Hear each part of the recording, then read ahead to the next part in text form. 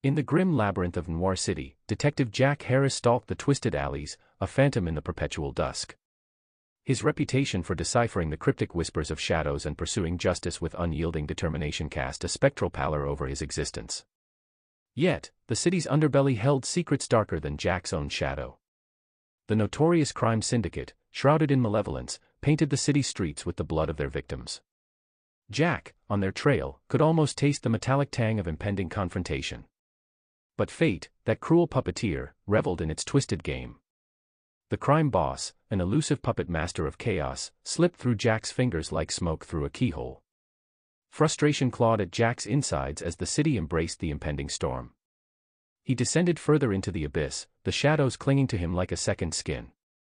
In the depths of despair, Jack found a morose clarity. Every dead end was a door to a realm darker than the last. Adapting like a creature of the night, Jack deciphered the encrypted language of the underworld.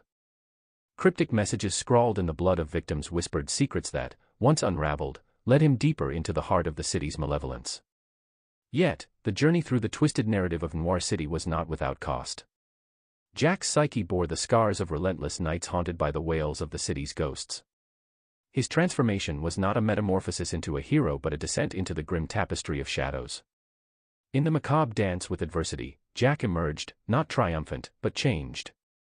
The labyrinth of Noir City was no longer just the stage for a crime drama, it became a crucible forging a detective darker and more attuned to the city's sinister symphony. Detective Jack Harris teaches a haunting lesson: in the darkest corners of life, amidst the shadows that devour the light, resilience and determination are the only flickers of hope. Each misstep, each descent into the abyss, shapes us into creatures capable of confronting the malevolent unknown and emerging, not unscathed, but undeniably stronger.